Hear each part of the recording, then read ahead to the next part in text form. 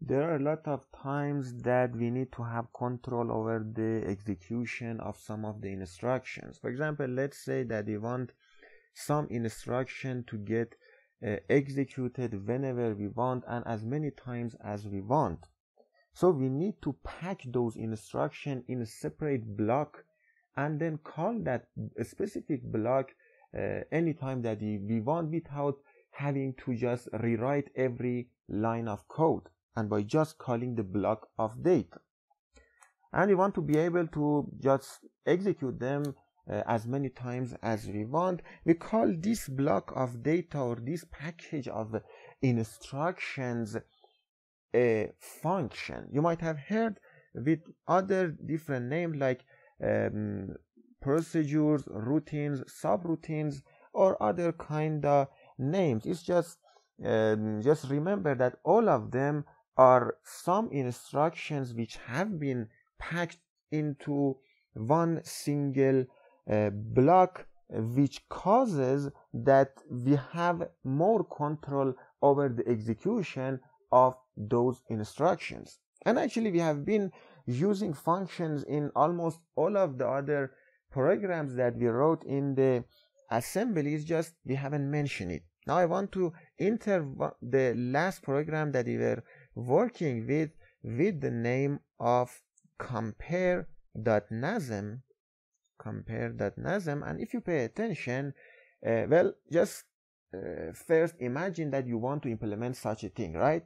So we want to create a label and then put all of the instructions like this in here. But the thing is that if we put it after the start in here, the block of data or the instruction would get executed when the RIP is pointing to the beginning of the data. So we need to put it before the entry point or before the start in here, and anytime that we want this to get executed, because by default when we put it before the entry point it wouldn't get executed unless we use a jump, right? So we get to the entry point, start, the instruction would get executed one by one, and whenever we want to use the functionality of this block of instructions, we would jump to the address of the first instruction or this label, which is the printing label in here. So this is a function. But if you imagine, what is the benefit of the function? Well, the benefit of it is that we call the function, we execute those instructions, and then we get back to where we left off. So right now, for example, we were in the compare. What we have in mind, or maybe the best benefit of this function, is if we jump to the printing, but after the execution has been completed, we would want to get to the next instruction in here.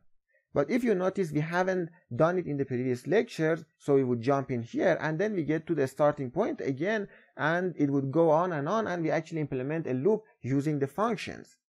Now we want to implement this a separate function that we want to call it, and then we get back to after the jump not printing. Or actually, let me just cut all of these lines in here except the last block of data, which actually jumps again the ZAR R10 and R10 would make the R10 to be equal to 0. We move the value 2 to R9 register. We subtract both of them because R10 value is smaller than R9 value, therefore the carry flag would be set, and jump below would happen and the RIP would be equal to the address of printing, therefore this function would get executed. After the syscall, we get to the entry point again, the start, and all of these instructions would get executed again and again, and we would have a loop. So what we have in our mind in here is to say that before we jump, we would want to store the RIP register, and then after the syscall, we would want to just restore the RIP to its value, which would be after this instruction in here, and so that we could